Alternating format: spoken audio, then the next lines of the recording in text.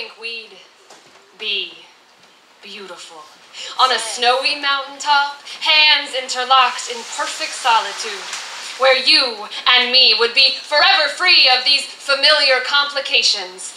A deserted island would be ideal for our relationship to grow as high as the palm trees bathed by ocean tow. In a cave of ancient crystal, Zach could see us growing old, lounging for eternity on speckled rocks and stones.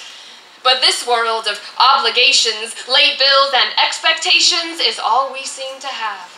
Moms, dads, paychecks, laundry, rent, and miscommunications are what real relationships are built of.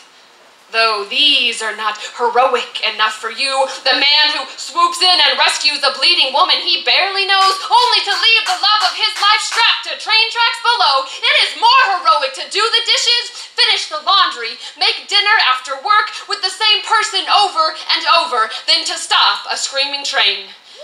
See, you're the kind of Superman that dives in at the last second, saves the girl from the world, then goes back to bed. All your old family ghosts mining the kryptonite of your head.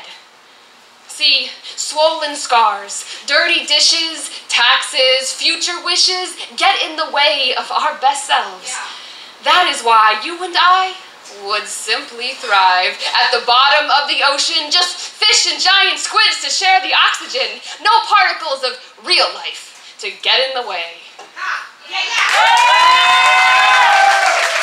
That's Kelsey, y'all.